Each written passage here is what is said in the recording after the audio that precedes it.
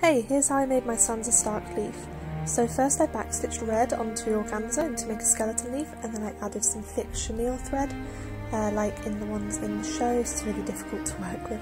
Then I satin stitched kind of burgundy thread all around the edges, followed by a mauvey pink thread to blend that in.